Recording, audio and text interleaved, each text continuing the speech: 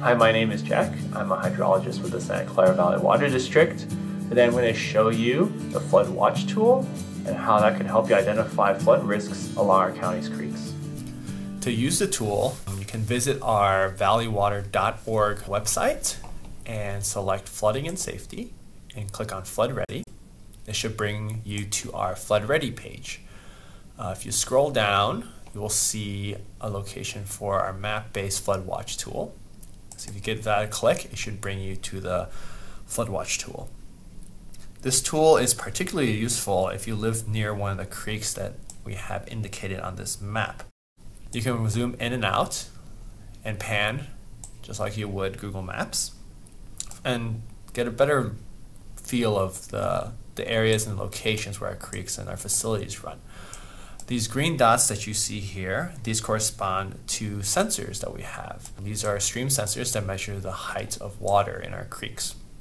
Right now they're all green, which means they're in normal flood stage, which means no problems. And as they go up, they will change color based on this legend you see here. So for example, if it turns yellow, it would be an action status.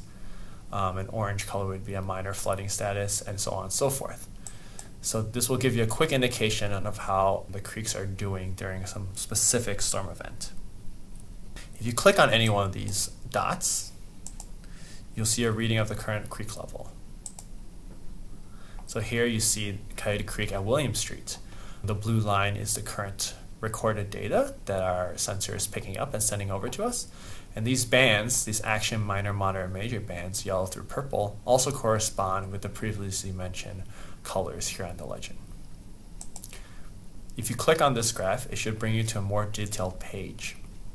This page has more in-depth information on what each color actually means. So for example, at this location, minor flooding and orange, you will see homes near the creek along Royal Way and 17th Street begin to flood, and Watson Park and Coyote Creek Trail. So you can continue reading as the stage goes up. There's much more. Obviously it becomes flooded. So hopefully this gives you a better understanding of flood risk when our sensors read a certain level. Here you see we have a more detailed version of the graph. We can hover over the bar and see that the creek is currently around a stage of 4, which is far below our action stage right here. It's important to note that all this data we have is approximate. Creek conditions can change very rapidly during storms and may impact the data.